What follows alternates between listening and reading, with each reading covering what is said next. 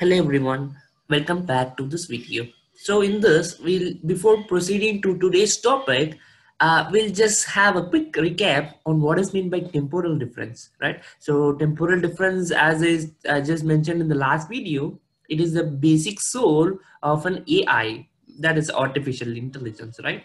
So we'll just have a quick recap and post this level this video. On the next video, we'll be seeing about the something practical, how the machine works or how the agent reacts, right?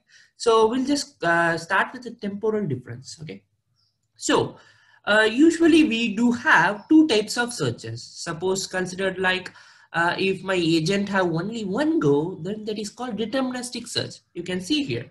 So deterministic search is nothing but if my agent want to move up, it will just move up. That is only one case. But theoretically, it may just suits, but practically it fails. So my agent have three goes here, moving up or in the side. So 80% of moving up, 10% of moving left, and 10% of moving right and falling into the pit. Right. So this, if we come to something like practical, this works out.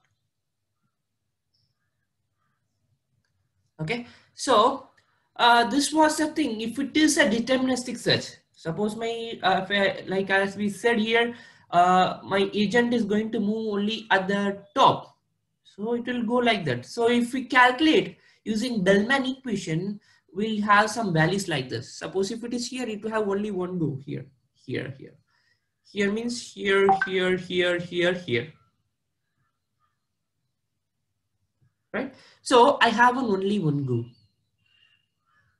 Right? So, but if we just consider the non-deterministic search, using the same Bellman equation, we just get a different values, right? So it will just start considering it. Okay, I just want to move from here means this, and this.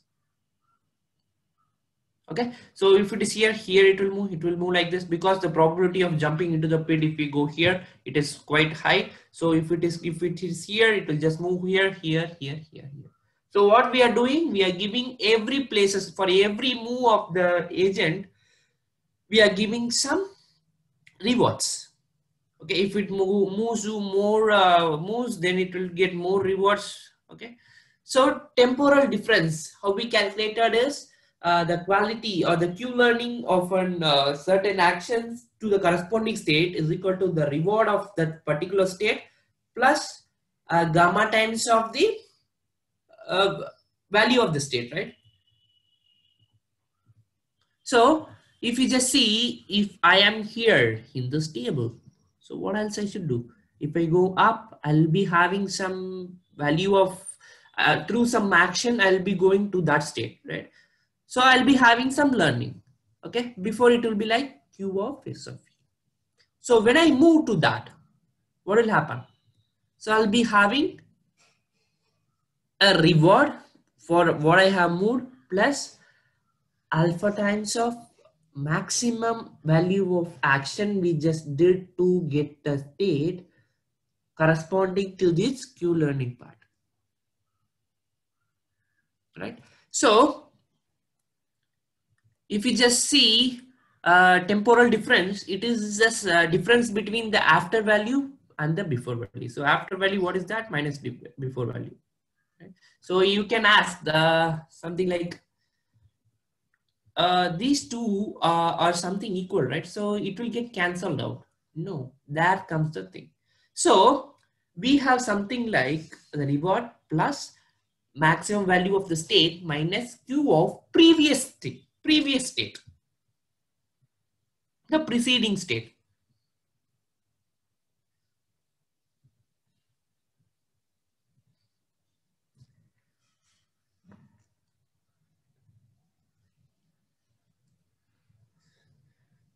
Okay.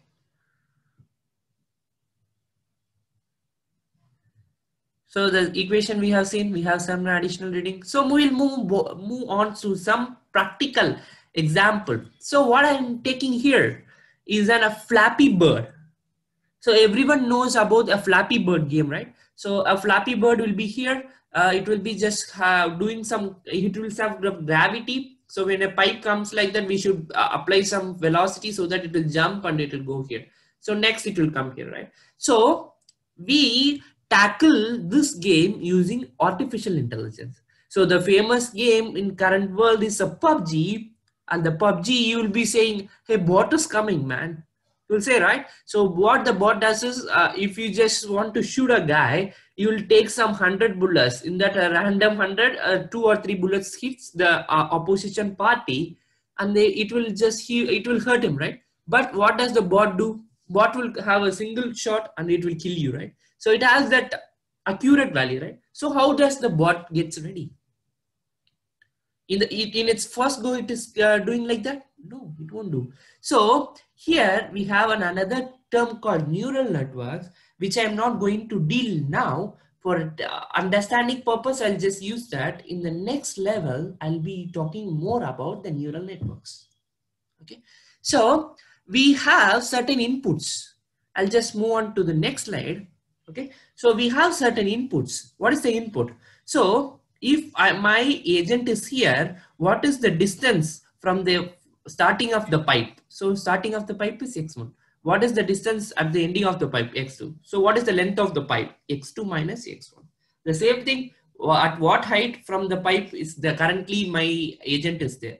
So at max what height it can go. Okay, so that is the thing. So in a mean, what height it will achieve, right? So I have 1, 2, 3, 4, 5, 6 inputs here, right?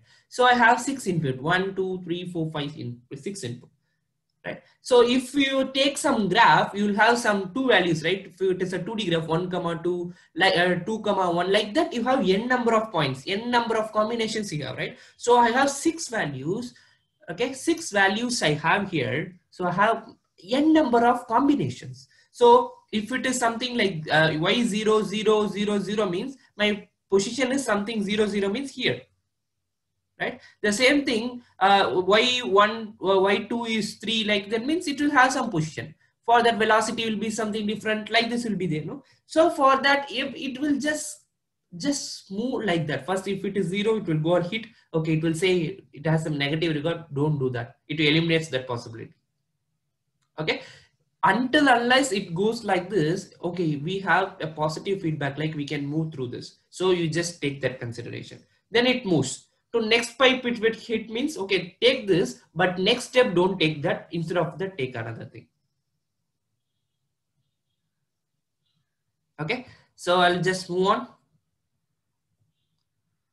Okay, so I have a genetic algorithm with neural network. Okay, so I'll be giving some inputs here. So inputs, for that inputs, I have certain combinations, set of combinations forms and another middle layer. From the middle layer, I'll be getting another equivalent layer where I'll be getting the output. Okay, so I can just have something like this. So I'll be going with n number of things, and I will be collecting the feedbacks from them, and whichever gets more for positive feedback, I'll allow them. I'll just show you with some examples. Okay.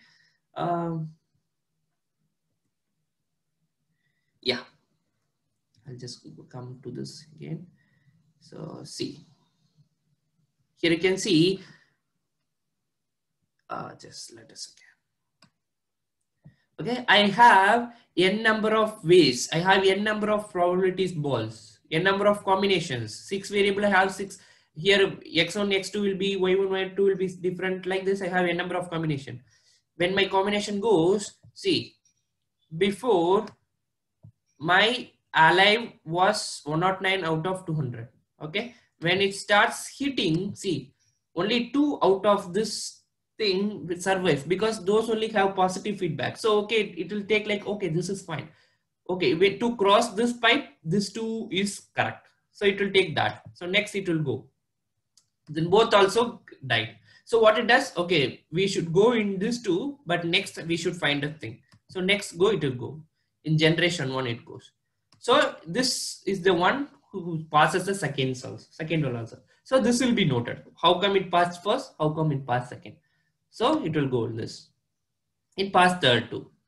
It hits again. It will go. So it is now generation 2. Its learning is somewhat higher. Now it passes 3. It passes 4.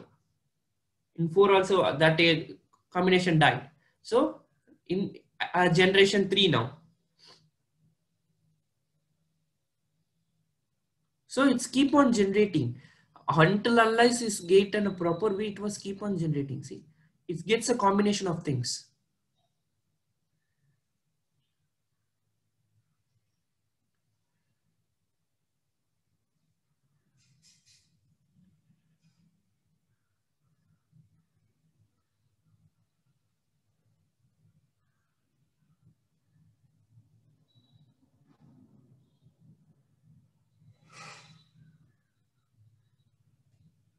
So I will move a little forward so that you can understand. See after some after generation 10, I got some value, something it's going perfect. Means 9 things it learned. After that it moves. Okay.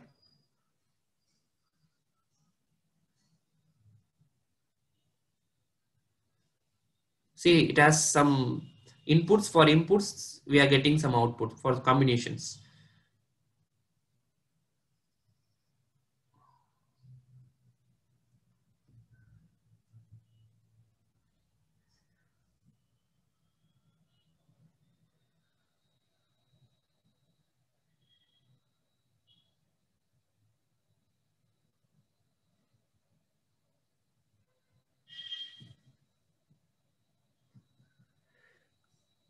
So I'm moving to the last so that you can see at last after some 100, 200 iteration, it will just see it moves a perfect path, right? So this was the thing. This was a Flappy Bird, right? So I'll go a little forward.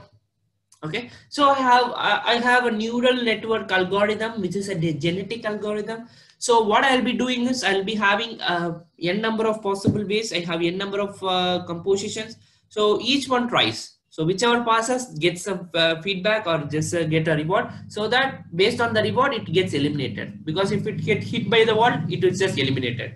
If it is something like it passes through, it gets accepted, right? So we have some children agents, elite agents. How many alive, how many alive in this, everything we have, right? How many active alive children, active alive thing is the elites. What is the thing between alive yeah, children and elites?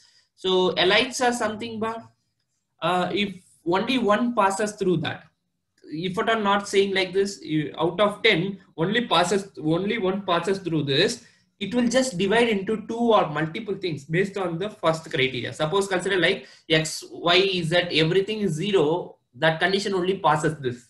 Okay, so it will take that first condition and this, and second condition it will take a number of trees. Okay,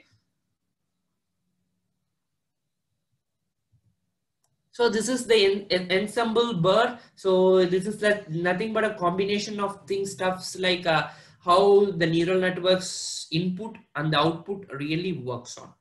Okay, so I have just dealt about this.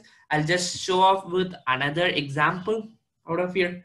Okay, so we have some car should be passed through a certain track. So we have the neural networks here. So I'll be having some 5 inputs. Out of that, I'll be getting 2 outputs. See, scattering just gets one thing. It will get hit here. So it will just learn in the first iteration. It gets hit. It just moves on to the next part, but again it hits it. So there it passes, and in third it will just learn. This is fourth iteration.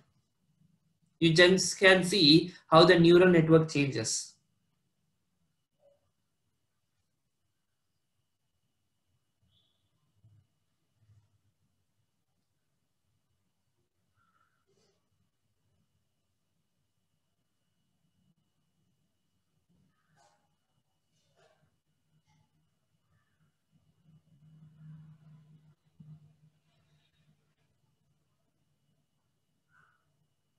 You can just carefully watch how the green color between the things forming. Suppose consider like the first moving is green, when it get hits, the next following which follows that and it precedes that will become green, because that is the most preferred way, because it reaches more way than the rest, right? So that will be considered as the better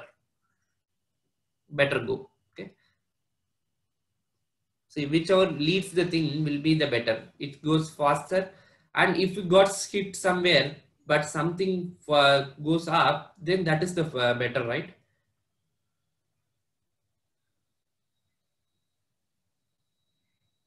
So it does like this. So it will get a way. Finally, after some 100, 200, 300 iteration, it will just get the way. Next time onwards, it won't do the same mistake.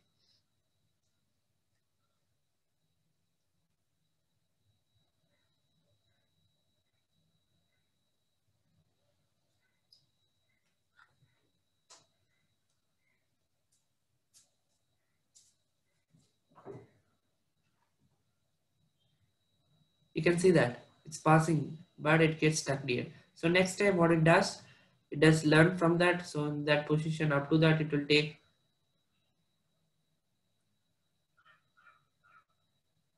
that position. Just go. It tries to do something else. Even that matters. That in that also, that position matters. So again, it takes the learning until it's moving. So it's keep on changing the combination so that anything can pass through it.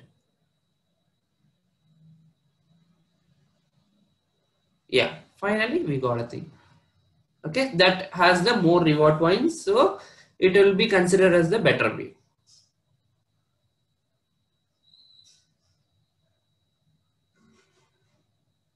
So you will find n number of pluses and going moves around that. That is what is like, it is the prohibited way, something like that. So it will hit. Don't want to move in that. It will hit the wall. It will hit the condition at somehow. Okay. So I just want to say this is the very basic things what I have seen in these three videos or these four videos. So this is we believe like we have given something a basic understanding between what is meant by artificial intelligence, right? What is meant by artificial intelligence and how it works and what is it for, right? Why artificial is preferred in nowadays, right? So hope if you are more interested, we can just join in our level 2 program. Okay, thank you guys, thank you.